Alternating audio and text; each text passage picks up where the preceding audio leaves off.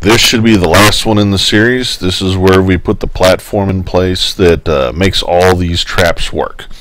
Now, you'll notice that each quadrant has multiple teleporters on it. This is the part where the mobs cross over from one place to the other. Their pathing forces them to use this spot. When they do, they will hit one of these teleporters. Now, each quadrant has its own set of unique codes. The teleports too is the important part. I'm using Sinew because it's useless for anything else in the game. You can use whatever you want for your porter codes as long as they are unique to this set of traps. Now, there are almost 100. There's like 60 some, I think, teleporters in this whole thing. You don't want them all going to one teleporter trap like they are in Etulin's original, because this is a lot more critters walking through. So you want each quadrant, each claim, to have its own set of teleporters. Now I use this code on this one. This is my teleport code here.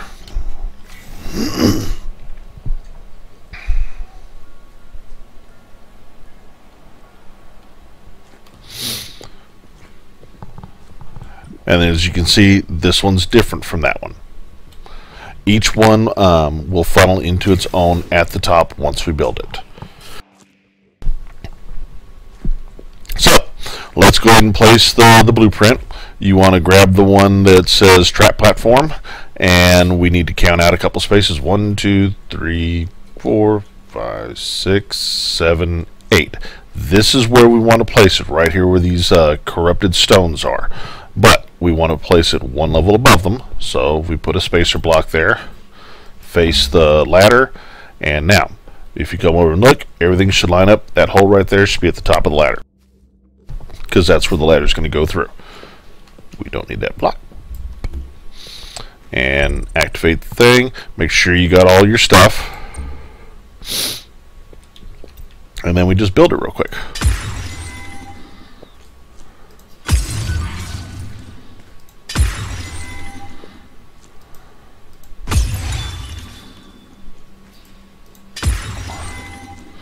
This one's really simple compared to the other ones.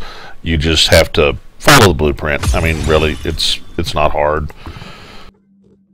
Honestly, if this blueprint is too complicated, then you want to rethink whether or not you want to be building this trap in the first place.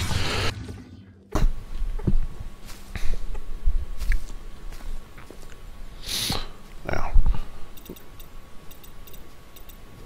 put in the ladder piece. Now, just like my other ladders, this has a rail system on the sides. All it is just fence posts. It helps keep you from falling off each side. Now, when you use a rail system, though, again, see, I'm actively trying to step off, and I cannot do it. So, when you get to the top of a ladder like that, sometimes you have a problem getting off the top of it, and it kind of sticks. So you want to put a dismount block on each one, and it should it should line up with there. It should line up with the top of, my aim is horrible. It should line up with the top of your ladder here, and it just so happens that these ice beds, being 2 blocks high, are perfect for this. And you know, you want to have some sort of bed in place anyway, so that you can sleep to reset the spawns when they stop. You want to be able to switch day to night and night to day to start the spawns over again. And as you can see, you can walk right off the top of that without any problem. Now, if you don't have one of these, you could just stack a couple of these blocks right there instead, like that, and it'll work just fine. You can see on the other ladders over there, that's how I use the LEDs. The LEDs serve a dual purpose. They let me know, well, they serve multiple purposes actually.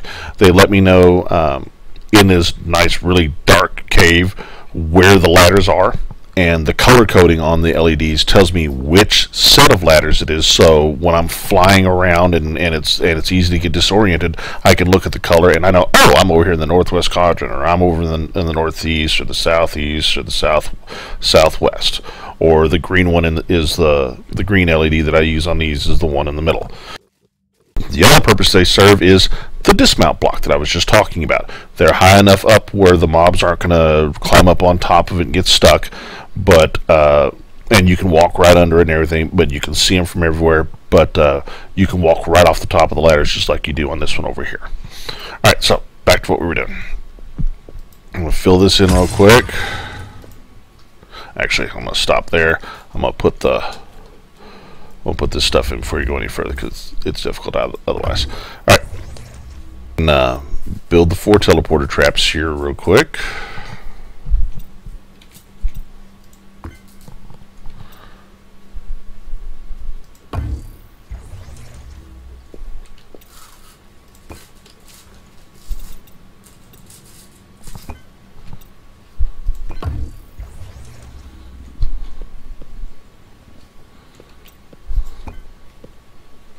There.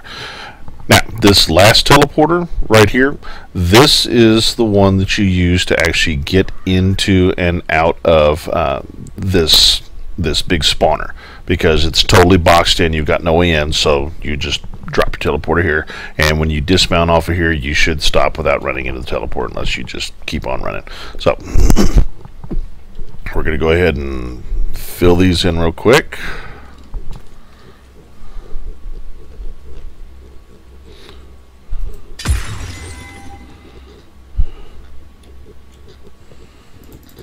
Get off. Now, you'll see that I've got these fences up around the teleporter traps. This is different again from the way Intulin has his original build. This is intentional because there are so many mobs going through these teleporter traps that sometimes they'll overflow and they'll just pop right out of the trap. And I'm not sure if that's due to the lag that's created from having so many of them going at one time, or if it's because the fact that the game will only allow so many mobs in one spot at one time. You'll see that happen when you try to put too many pets in one spot. They just won't stay there. They'll just keep moving out. They'll keep moving around. I think that's the main cause for this. Anyway, the point is...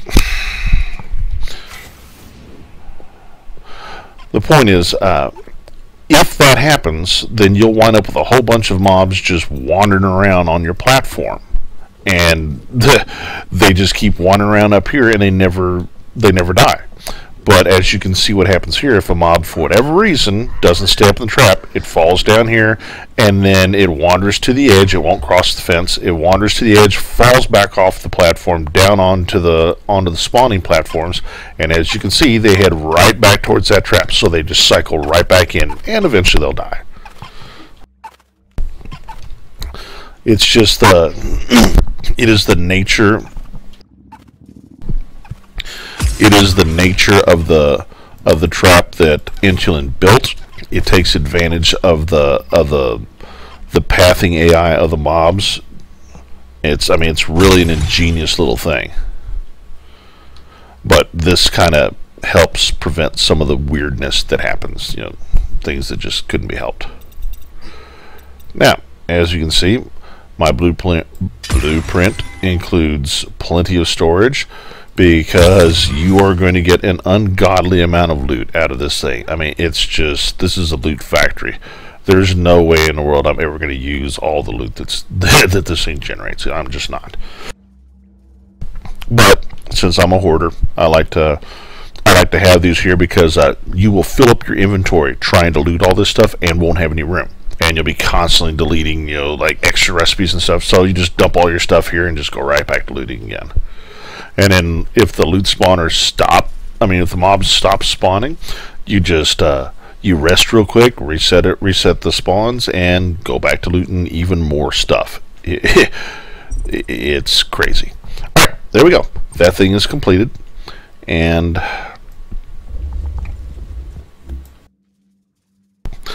that should pretty much be it for it.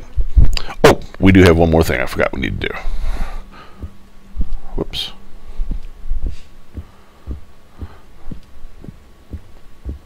One more thing we need to do. On each one of these, we need to go through and make sure that you put the correct materials in there. Otherwise, there's no telling where these things will end up. Oh, forgot one thing.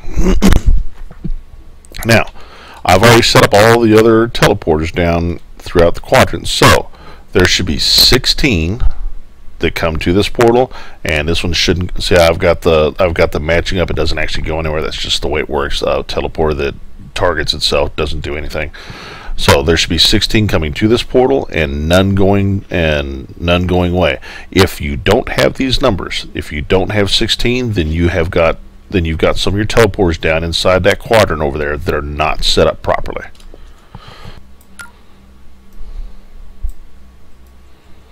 Now, I think in theory you don't actually have to put these materials in because it's registering even without them in there. But you never know how things are going to play out in this game, so I go ahead and put them in just to be sure. Plus, you know, what else am I going to use Sinew for? Hey. Put in whatever codes you want to get to and from this teleporter to your base or wherever you want it to go. Okay, you'll notice one more big difference between the way that I have my trap set up and the way Angeland did his in the original. As you can see, I use regular water, just plain water, in the traps instead of corrupted water. The reason being, well, number one, the trap relies on everything just drowning to kill it, and plain water do that just as effectively as corrupted water. But number one, it doesn't require a Lumite cell. You can pull plain water with a much lower level cell. Number two, the most important one though, is if you stumble into your trap, into one of those teleporters out there, now you can get out of the trap, and I'll show you. I'll go ahead and fall in one. There. All you got to do is just hop up, and you pop right out. Now, the problem is with the corrupted water, the whole time you're in there, you're taking damage. So if you lag or you get stuck for any reason, or if you're low on health, you can die in that trap quite easily. But with just plain water, as long as you don't somehow make yourself drown, you're fine. You just step right out and you're good to go and never take any damage. Now, you do have one other option for killing the mobs in these traps.